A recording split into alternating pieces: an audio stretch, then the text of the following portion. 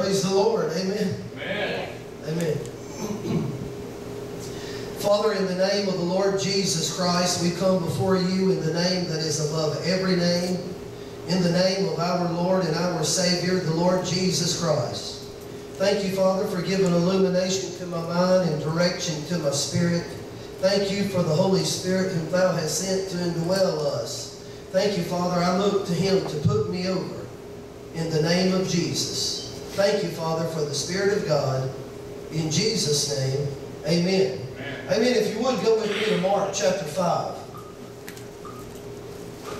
Mark chapter 5, I want us to begin to look at verse 25. How many of you know the same laws that govern God's power yesterday govern His power today? Amen? Amen. The Bible says in Malachi 3:6, I am the Lord God, I change not. Hebrews 13:8, Jesus Christ the same yesterday, today, and forever. Who changes then? Thank you. Who said that? Rhonda did. We change. But God does not change. If we come to God according to His Word, the answer is always yes and not no. Amen? Amen? Yeah. Look here at verse 25, the 5th chapter of Mark's Gospel. And a certain woman which had an issue of blood 12 years, and had suffered many things of many physicians, and had spent all that she had, and was nothing bettered, but rather grew worse. Now, if you just stop there, this speaks to our times today. There's nothing different. Humanity's the same today as it was then. There are people that have suffered many things of many physicians. There are people that are suffering, like this woman with the issue of blood. It said for 12 years. There are some people that suffer longer, and there are some people that suffer less. Humanity hasn't changed. So, reading this verse of Scripture that we're in speaks to our times today, and we're going to see how this woman was healed. And if we have come to God according to the same methods, well, the answer will be yes to us. Amen? Amen. Now let's go on reading. Look at verse 27. When she had heard of Jesus, came in the press behind and touched His garment. Now, I wonder what this woman heard. Well, Acts 10:38 says how God anointed Jesus of Nazareth with the Holy Ghost and with power, who went about doing good and healing all that were oppressed of the devil. Yes. Now, Jesus is the healer. Satan is the oppressor. She must have heard that Jesus was raising the dead, casting out devils, healing the sick, feeding the multitudes. If you want to know the will of God for your life, read Matthew, Mark, Luke, and John. Amen. Jesus said, the works that I do are not mine, but the Father's.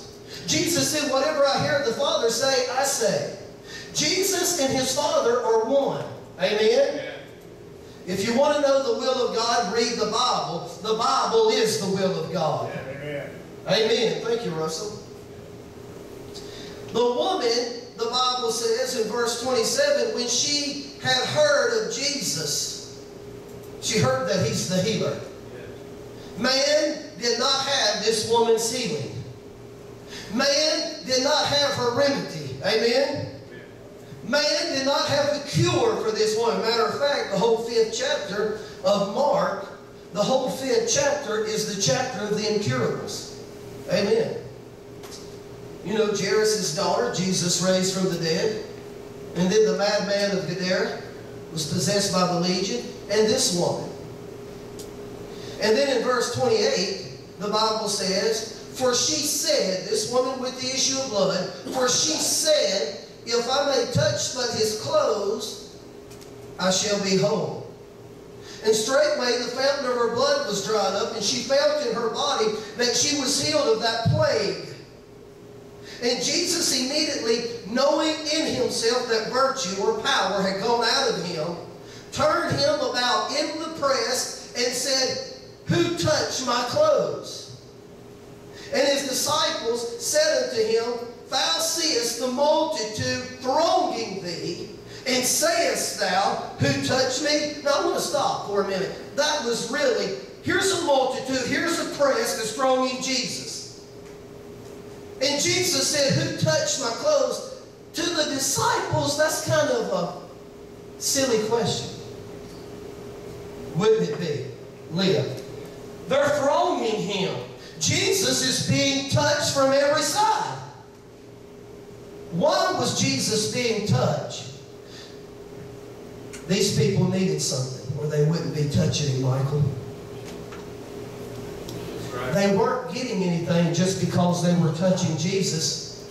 Why? Because it wasn't the touch of faith. Only the touch of faith releases his power. There's power present in this room. We've seen miracles in the room. Instant healings in this room. Instant. Some have been gradual, but most miracles we've seen in here have been instant miracles. Why? Because we plug into it. Amen? The disciples, when they heard Jesus said, who touched me, they didn't know what Jesus knows. Many people today, just humanity has not changed. Humanity is still the same. There's no difference now than it was 2,000 years ago. So many people come to God in uncertainty. Yeah. They were touching him in uncertainty. He feels like any other man. Or, let me just see if he's anointed. I can't feel any different. Or if it's the... Now, this is a good one. You're going to know this one. If it's the will of God, I'll be healed. Hey, come on. Right, Russell? Amen. Nothing. Amen. Nothing. You want to know the will of God? Read the Word of God. Yeah. Yeah.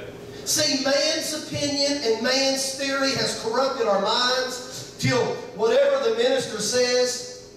Now, don't get me wrong. I'm not belittling ministers. I'm one myself. But so many times ministers have put their interpretation on this instead of preaching the Word of God.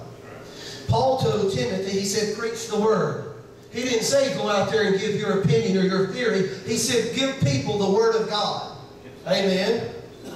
And so this woman, what she heard is that Jesus is the healer. And she needed to get to Jesus to receive her miracle. Amen, Bridget? Now let's just look. Jesus is being touched from every side. These people would not be touching him if they didn't need a miracle from him. Verse 31. And his disciples said unto him, Thou seest the multitude thronging thee, and sayest thou, who touched me? Now, to them, they couldn't understand why Jesus would say that. Verse 32, and he looked round about to see her that had done this thing. But the woman, fearing and trembling, knowing what was done in her, came and fell down before him and told him all the truth. Look at verse 34. And he said unto her, Daughter, now Jesus is speaking. He said unto her, Daughter, thy faith, or we would say today, your faith has made thee whole. Go in peace and be whole of thy plague. Now, stop. Whose faith made this woman whole? Was it Jesus' faith? It was her faith. Her faith did it. It wasn't, if it was Jesus' faith, those people that were thronging him would have received a miracle. Amen? No, my dear brother and sister, it was the woman with the issue of blood. What did she hear? Remember, she heard of Jesus. What does the Bible say in Romans 10:17? Faith comes by hearing, and hearing by what? The opinions and theories of men? No, the Word of God. So, the Bible says she heard of Jesus. She heard that he was healing the sick, raising the dead, casting out devils. She heard that he was anointed, and physicians could not help her. She needed to get to where he's at. And the Bible says faith comes by hearing, and hearing by the Word of God. And so finally, now I'm going to be honest with you. There was an obstacle that was keeping her from Jesus. And what was it? The multitude. The multitude and the press Because she was supposed to holler out, if you read the book of Leviticus, I believe it is, she is supposed to say unclean. Remember, the leper was supposed to say when they got in public, unclean. But the woman with the issue of blood, she knew that my miracle, listen, Jesus has a miracle for you. Amen. It ain't maybe so or hope so. He has a miracle. What does Hebrews 11:6 say? You should know it. Without faith, listen, without faith it is impossible to please Him. For he that cometh to God must believe that He is, and that He, here it is, listen, Hebrews 11:6, and that He is a rewarder of them that diligently seek Him. See, a lot of people always think one thing about God. He's a taker. He is a rewarder, according to Hebrews 11:6, and that He is a rewarder of them that diligently seek Him. God has a reward for you, but He has bound Himself by His Word. God is not going to move contrary to the Word of God. If He does, He would make Himself out to be a liar. That's why without faith it is impossible to please Him. That's why the people that were thronging Jesus didn't receive their healing, did not receive the power of God into their bodies because they didn't mix faith with it. Like the woman with the issue of blood. Amen. Oh, it's easy to say. It's easy. I've been messing with Chris. It's easy to say, if it be the will of God. Ain't it, Russell? Yes. That's easy to say that. And that's why we don't see miracles, because we're living in uncertainty. Amen. When I pray for the sick, and I'm not a healer, but I use the name of Jesus and He shows up. Yeah. Amen. Amen. I'm bold about it. It don't matter if they're limbs or if they're... I remember one time I was praying for one guy that didn't have a leg, and the devil was right here speaking in my ear saying, don't do it. What about if? Well, I'm not the healer. And you just command the limbs to grow out. Yes. Amen? Jesus Christ is the healer. You can too. Jesus said in the 16th chapter, verse 18 of Mark, He said, they shall lay hands on the sick and they shall recover. Yeah. Who is He talking to, believers? You. Amen. I think we need to get out there and do the Word of God. Hallelujah. Then we're going to see the power of God in demonstration. When you and I do the Word of God, not talk about it, but do the Word of God, then God's going to show up and then demonstrations are going to come. Amen. You lay hands on the sick. Because if you don't do it, there would be people, there has been people that medical science could do nothing of, and when hands was laid on them, in the name of the Lord Jesus Christ, they were healed. Yes. Amen. Go out and use what belongs to you as a child of God in the name of Jesus. Hallelujah.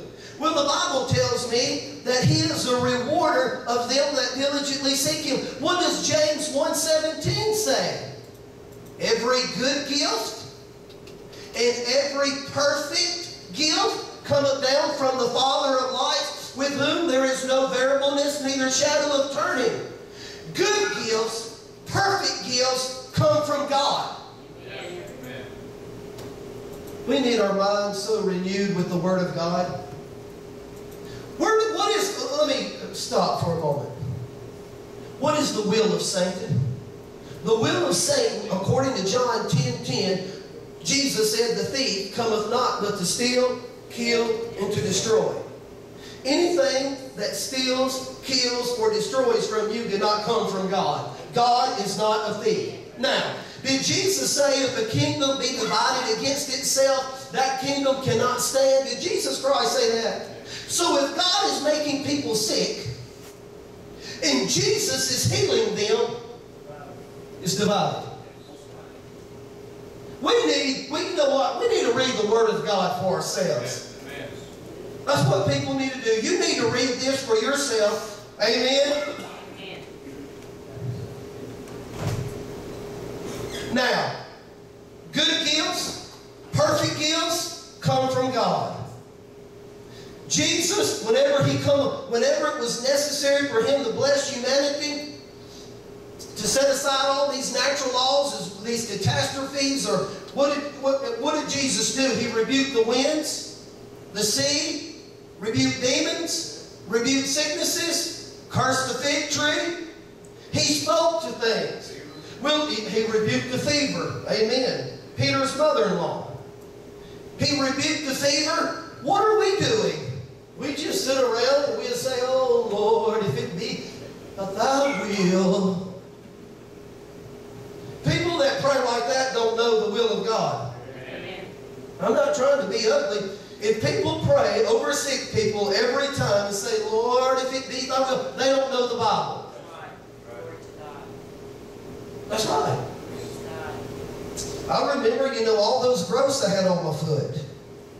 And over the years, people that I've laid hands on, I didn't pray if it be thy will. I rebuked the sickness and the devil, commanded them to go. Amen. Amen. There's nothing special. You can do the same thing. I remember one time reading about a lady that was over in Africa, and they have witch doctors over there. And the witch doctor, well, the devil don't like you. Did you know the devil don't like you? Well, the devil's not going. And so the witch doctor, well, you know how he's operating through the power of the devil. And there was this little lady, Holy Ghost filled lady there. And that witch doctor came up to her and says, whoever does the biggest miracle, such and such day, has to leave town. And she left out of there saying, my Lord, what am I going to do? The devil, he can do some things, but he can't outmatch God. We were reading Wednesday night about, Pharaoh's magicians, how they did some miracles, but God's power swallowed them up. Amen? Amen. Well, this little lady, she didn't know what to do, and the day came, and that witch doctor laid flat, and all of a sudden, he went up into midair. Holy Ghost came upon that little lady. She ran up to him, laid hands on him, and said, in Jesus' name, come out of him. Flop, he hit the floor. She did the biggest miracle, cast the devil out of him. He left town. Amen. Holy Ghost came upon her. When the Holy Ghost comes upon you, my dear brother and sister, bless God, miracles are going to follow. Oh, thank you, Lord. That's good. Listen, the miracle worker is already in you. If you are born again, listen, the Bible says in 2 Corinthians 5:17, if any man, that means woman too, if any man be in Christ, he is a new creature. Old things have passed away, all things have become new. The Holy Ghost, when you are born again and the Spirit of God comes to live in you, you are a new creation. Yes. Now, here's the way the Lord gave it to me one time. When you lay your hands on someone, God is flowing out of the God that lives in you. Remember, Corinthians, know you not that your bodies are the temple of the living God? You remember God said, I will walk in them? Remember that? Yes. Well, where's He at? In you. Amen. Not only is He in you, He's with you. Yes. And not only is He with you, He's for you. Yes. You got God in you, with you, and for you. Well, why are we defeated? Because we need to get our believing right. Amen. It was the will of God that all those people that thrown Jesus to be healed. But only one received the healing, and it was the woman with the issue of blood. It was God's will that they all received. And still is. Now, I'm going to say something, and I said it before, and it's going to sound, your mind's going to, might sound strange to your mind, but I want you to listen to me. It is the will of God for everyone to be healed. Yeah. But not everyone will be. Okay? It is the will of God for everyone to be saved and go to heaven. But not everyone will be. There's conditions has to be met. Amen? Conditions has to be met for the lost man to be saved and go to heaven. Conditions has to be met for people to be healed. And here's where we, oh Lord, well they didn't get healed. It must not have been the will of God. Well, what about if the sinners, if somebody didn't get saved and somebody says, well, it must not have been the will of God for them to be saved. See, we know that salvation is for the world, well, so is healing. Amen. Amen. That's why it is so imperative to get this in you. You need the Word of God. You know what's going to make a difference in your life, my life, is this. Jesus said in Matthew 4:4, man shall not live by bread alone, but by every word that proceedeth out of the mouth of God. What natural food is to your body, the Word of God is to your spirit. Yeah. Now, I want to ask you a simple question. If you ate 3 meals in 1 week in 7 days' time, how would you be feeling right now physically? Will we all be weak? So many people feed their bodies 3 hot meals a day and their spirit 3 cold snacks a week. Sunday morning, Sunday night, Wednesday, and then they expect to be successful Christians. Can't do it, can you? Donald, you can't do it, can you? Now, Donald, if you never practiced playing ping pong, excuse me. Well, that too. He's a ping pong player too at 72. I'll get my title back. Or tennis. If he never practiced or played, he wouldn't be any good at it. Friends, we need this. If we're going to be technicians of the Word of God, we need the feed upon it. It's just like John Lake was praying for a man one time. He called them healing technicians. He says, don't come back till they're healed. Find out why. Amen. I used to be a technician in a cable company, and I would track signal down. If I went behind the TV and there was no signal there, I would track it back till I found my signal. Amen. Well, John Lake was praying for a man. He needed healing, Michael. And all of a sudden, as he was praying for this man, $5,000 just kept coming up before him. He stopped and looked at the man and says, what is this $5,000 that keeps coming up before me? He says, well, his brother died, and I was liquidating the business, and I thought since I did all the work, I'm going to hold $5,000 back, but that wasn't agreed upon with his sister-in-law. See, she was married to his brother. His brother died. And he thought since he did all the work, I'm going to keep $5,000 back. John Lake stopped and says, I can't pray for you. What are you going to do about that? That's wrong. That's stealing. Now, healing won't work in his case. See, healing is the will of God for everyone, but he wasn't going to get healed. You know what he did? He wrote out a check for $5,000 through the mail, sent it to his sister-in-law. John Lake never had to pray for him. The sickness disappeared. Left his body. Unforgiveness. Unforgiveness stops the flow of God's healing power. See, that's not preached in churches. And I've seen more unforgiveness among Christian folks than I even have people in the world. It needs to be preached more. Everybody, you're going to have somebody to do you wrong. Say something about you, do something to you, you need to forgive them. Amen? If you want to walk in hell. Now, there's also a devil out there too that will try to attack us too. You got to remember that. But stand your ground and get the Word of God in you. Amen? Amen? Praise the name of the Lord Jesus Christ. Now, the woman with the issue of blood, Jesus told her in verse 34, He said, daughter, your faith has made thee whole. Now, listen to me. God's law is still the same today. Correct? If her faith made her whole, I wonder if yours will make you whole. Yes. Yes. Have you ever heard a preacher say, or someone say, healing's been done away with?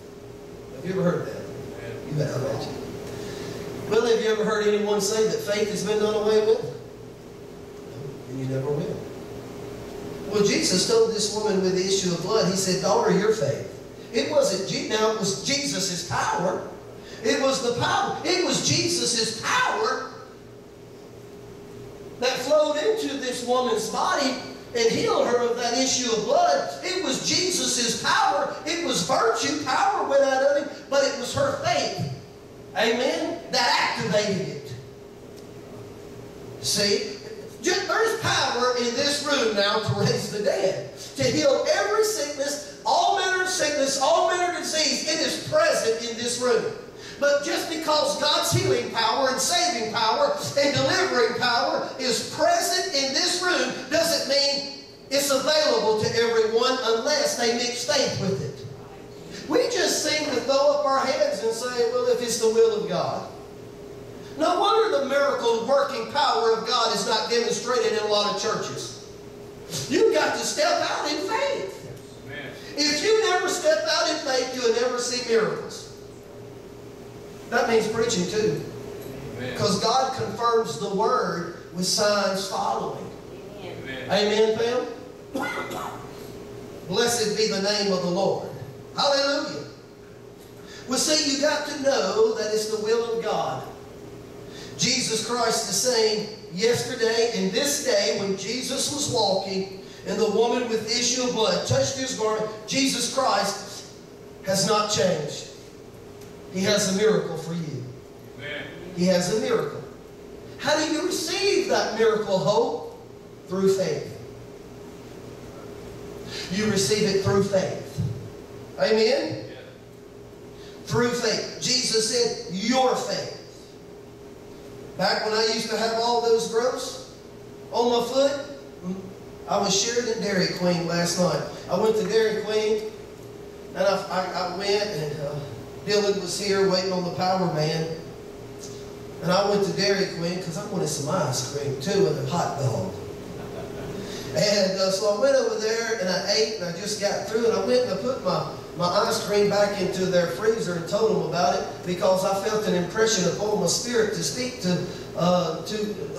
two couples, middle age, and two young men. And I shared the gospel with them, but I shared my testimony of healing. But you see, my dear brother and sister, you got to be sensitive to God. When God speaks to you, you got to obey. Amen. What about if you're in the grocery store and the Holy Ghost speaks to you and says, listen, there's someone on the other line, on the other aisle over there. I need you to go pray for them. Amen. Obey. Praise God. Well, when I had all those growths, I knew it was the will of God for me to be healed. I knew that it wasn't God's will for them growths to be on the bottom of my foot and my hands. I knew that. But just because I knew that it was God's will for me to be healed, doesn't mean I was healed, but I was on the road to recovery. Amen? Because I'm halfway there. And then I learned about there's power in the name of Jesus with faith behind it. And I spoke to those growths, cursed them, commanded them to die, cease to exist in the name of Jesus. After 4.5 years, they started on the bottom of my foot. Now they're on top of my toes individually. When I spoke to them in the name of Jesus, they were still there. I could still see them. I could feel them. But I said, thank God they're gone in Jesus' name. I said that by faith. Yeah. Amen. A week later, a week and a half later, every one of them disappeared off of my foot. Like my foot's like baby skin. I thought, I got a hold of something. Yeah. Hallelujah. Well, I still had one on this hand that I don't remember never having before all those that were on my foot. And I thought, why didn't that go away? And I learned a lesson about faith. I never spoke to this one. And so I touched it. I'm not going to sit here and tell you. I tried man's remedy and nothing happened. I tried all kind of things, with this one. Nothing happened. And so I touched it and said, I curse you, die, cease to exist in Jesus' name. When I said that, I could still see it, feel it, but I said, thank God it's gone too. Why? Because I believed in the name of Jesus. Yeah. Within a week it left. I had it for years. I don't remember never having it. What made the difference? My faith. Jesus said, daughter, your faith. My faith in the name of Jesus healed my body. Yes. Your faith will heal you. Your faith. Don't let the devil rob you of your faith. Amen. And speak blessings over you. Russell prayed for Ron the other day. Not long after he prayed for her, what did he do? He used the name of Jesus. Amen? When you use the name of Jesus with faith behind it, listen to me, now I'm going to say something, but it's not an injustice. When you use the name of Jesus with faith behind it, that's no difference than Jesus being here. Well, He is here. He's in you. Christ in you, the hope of glory. Amen? When you use the name of Jesus with faith behind it, it will produce miracles. The miracle worker lives in you. Yes. The miracle worker lives in you. Amen? Praise the name of the Lord Jesus Christ. What did Jesus say? And he said unto her, daughter, your faith has made thee whole. Yes. Go in peace and be whole of thy plague. Now, humanity hasn't changed. The Bible tells me this woman suffered many things of many physicians and was nothing better, but rather grew worse. Does that speak to our times today? Amen. Nothing's changed. Medical science, thank God for medical science. Doctors are here to be a blessing to humanity. Amen. Doctors are against the same thing that God's against. Sickness and disease. Now the Bible tells me that we are His ambassadors. We are His representatives here in heaven. Amen. Here on earth to represent Jesus. Now, do you think Jesus wants us people to represent Him? Absolutely not. No, He doesn't. We are ambassadors for His kingdom. No, He wants you strong. He wants your mind at peace and alert. And He wants you to have a strong and healthy body. And if it wasn't for the Lord Jesus Christ, the enemy would have already took us out. Amen. But there's one thing that the enemy hates. It's a Christian that does the Word of God and has knowledge of it. Amen. You know, you got to be careful. I know one lady called me that didn't come to church here. Y'all know who she is, Bridget. Just think if she didn't come here, she'd been in the institution. What about if I would have just said, well, you need to go see a psychiatrist? I can't help you. Well, no, I knew I could help her because Jesus loves her. Yeah. Amen? And cast the devil out of her. She told me the following week, she said, Brother Dennis, I almost had to be committed into the institute. She was hearing voices and seeing images in her house. Tracy told me. Then Cornelia told me some things. And then she didn't know my name, Christian. She didn't know my name, and she was getting ready to come to this church one Sunday morning. And this was before she knew me. And she said she heard a voice whisper in her ear that said, stay away from Dennis Phillips.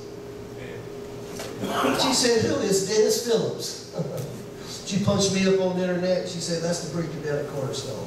Thank God she came. I was able to help her. Amen? Amen. You have the answer. You that's been born again, that knows the champion from heaven. Yeah. Listen, this is a strong man's gospel.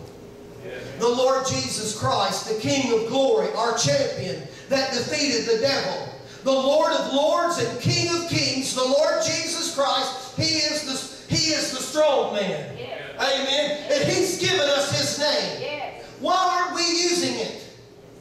We don't believe it. That's why. That's why people that don't use the name of Jesus, that's why they don't lay hands on the sick. That's why they don't cast out devils. That's why they don't raise the dead. That's why they don't see miracles, because they don't believe it. Amen. Do you believe in the miracle power of God? Yes. It'll work for you. The name of Jesus belongs no more to me than it does you. Amen. Donald's been using the name. James has been using the name. Diane's been using the name. Pam's been using the name. Dwight, Russell, Rhonda. And I can call all your names out. You've been using the name of Jesus. Right. Stick with it. Let's make the devil mad and Jesus glad.